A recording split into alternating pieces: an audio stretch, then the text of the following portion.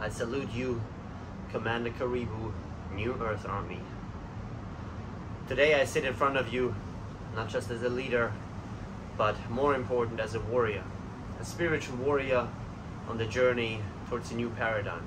And this global awakening we are all participating is based on certain principles, and it's based on knowledge and information we are now collecting, and we need to share with each other so we can witness our own transformation, we can open up to our healing, to our integration, and we, most important, can take back the power in order to accomplish and to take action. So today we are here once again talking about the principle of semen retention and why it is so important and immensely powerful when we talk about awakening, when we talk about healing, when we talk about reconditioning our state of mind, our capacity of awareness, of consciousness, and how this semen retention is so undervalued on the spiritual journey, in my opinion. So I'm really excited, I'm very excited that we are here, that we have this sharing, this real talk, and can once again explore. And when I say explore, I say this with a great purpose, because I'm not just saying this is the truth and this is what everybody has to believe. I think we are all beyond that state of ignorance and ego, but we come together because we want to explore and we want to share opinions and life experiences we have. So this is what I'm standing here for. I'm representing my own experience and I'm embodying my own truth. So my invitation to you is to listen openly, and if you feel, you can share in your comments your experience or some questions. So semen retention is a theme since 3 years for me. I discovered semen retention when I was in a very dark place, mentally, emotionally, spiritually. My girlfriend back then, she split and I was left alone, and because of my strong emotional attachment to her, I just collapsed, completely collapsed, and mentally, emotionally, I escalated and I lost myself in a place of pain and darkness. And through looking for solutions to gain my power back, I discovered semen retention, which is, thanks God, already a global movement of man, understanding more and more that this principle, this technique of semen retention can be an enormous tool to align yourself with your life purpose. It can be an enormous tool to listen and to understand your soul calling. And let's make it straightforward. For me, in my experience, semen retention is a force. It's a force of creation. It's an enormous, potent force. And we all know that the semen will be one of the most important elements to create new life. We know that. So of course it is very potent.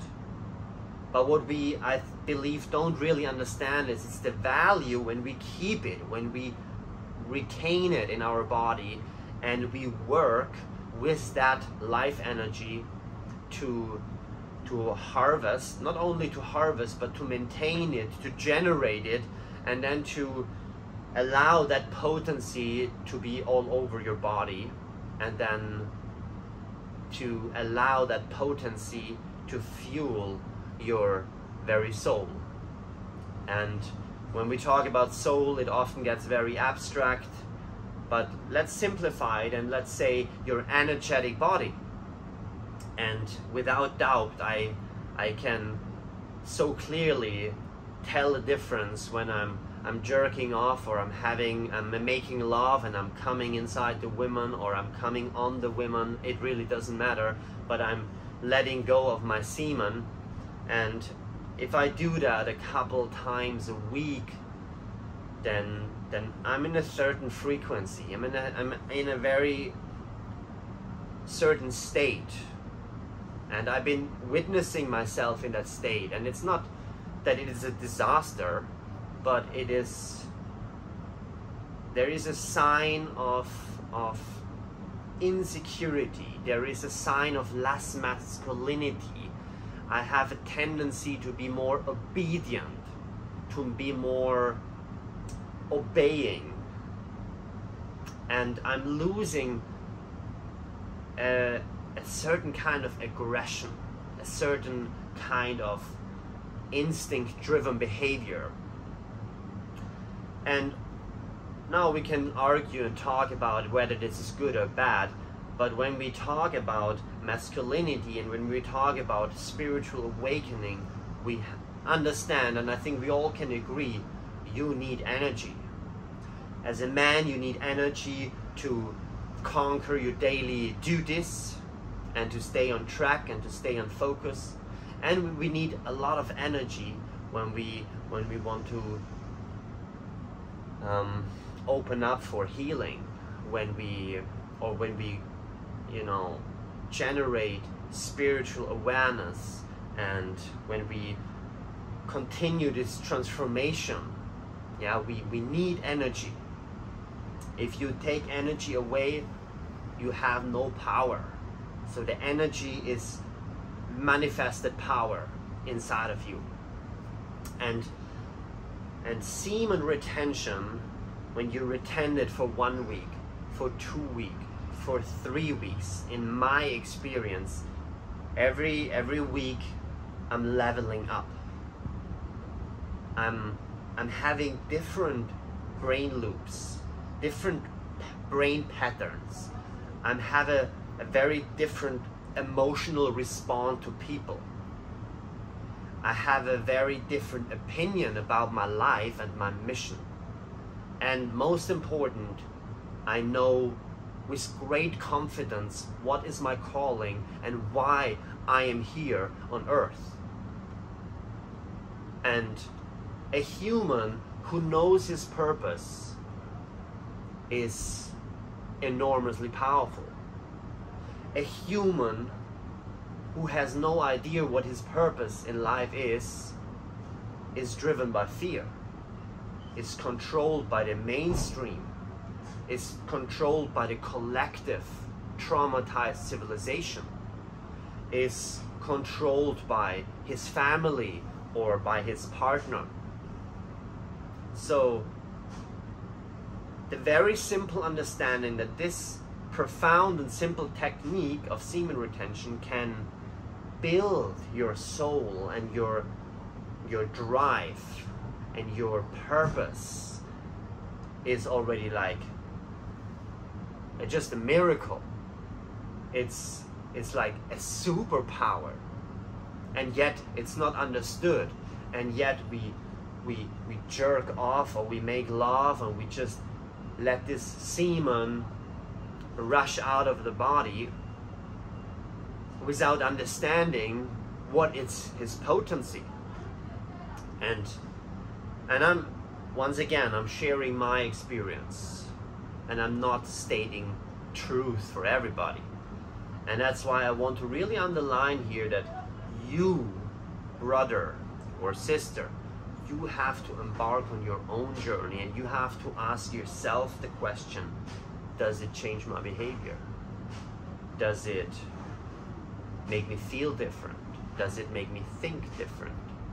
Does it maybe bring a lot of clarity to my brain and to my goal in life? Now, why are we not doing it when it's so potent?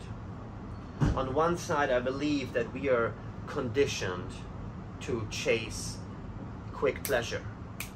Whether this is cultural or this is like evolutionary based, but we seek pleasure, and the enormous amount of pleasure when you have an orgasm, we all know it. It's beautiful, especially when you can share it with a person. It's probably one of the most beautiful things in life.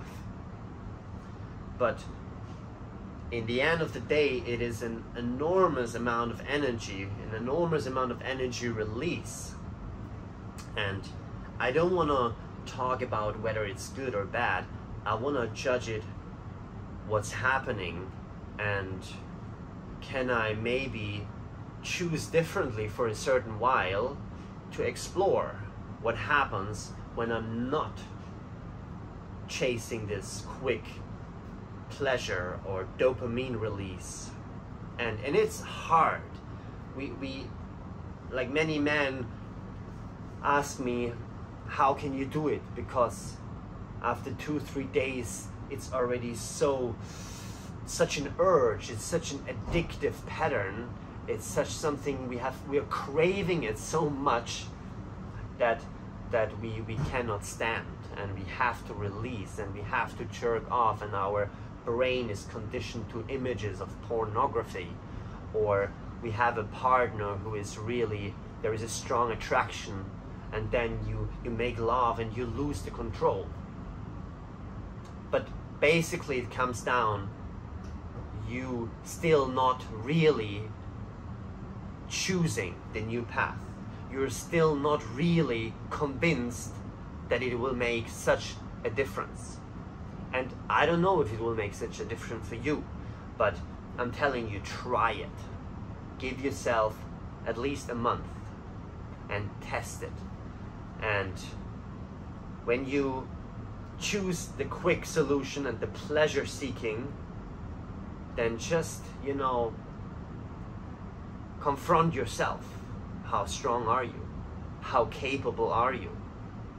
Because seeking pleasure and quick pleasure is a very childish behavior, because you're not in control of your desire, you're not in control of your mind. So how do I deal with it? Yes, discipline is enormously powerful and important, and discipline is crafted and created. It's a habit. When you show up in your gym, when you meditate, when you do your yoga practice, when you journal, like you condition yourself to stay on track and to do your principles and your trainings very committed.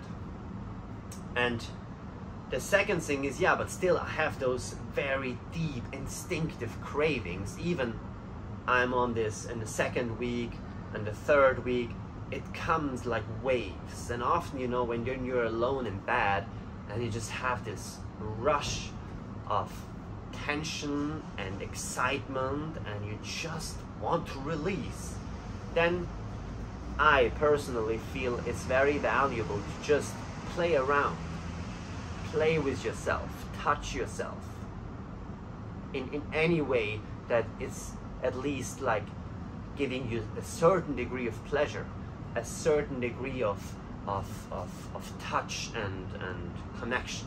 When you have a person, a lover, even better. You can make love, but very slow, very mindful, and you can maintain deep breathing. All that helps.